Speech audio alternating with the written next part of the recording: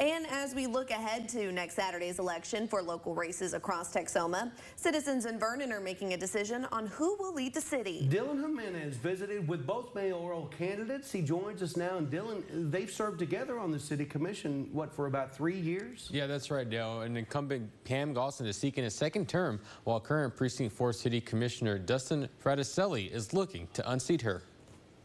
Early voting is underway in Texoma. On the ballot in Vernon, residents are casting votes to either re-elect Pam Gosselin or current Precinct 4 City Commissioner Dustin Fraticelli. This is home for me.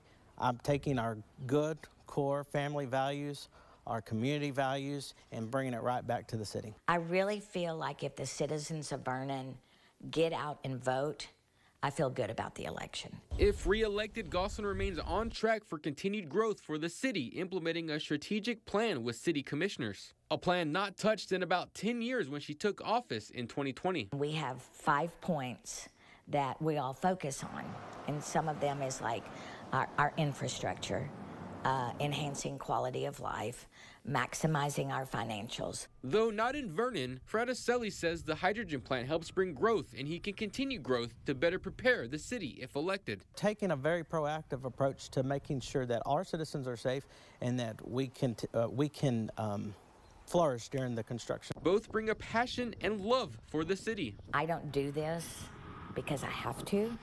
I do this because I want to. I do not get paid. I do not have a salary.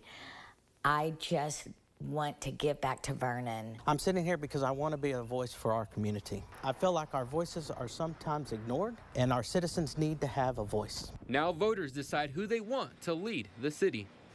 Voters can vote until April 30th at the Wilbarger Auditorium. For more on this May election, just head over to Texomashomepage.com. All right, Dylan, we sure do appreciate that story. Thank you so much.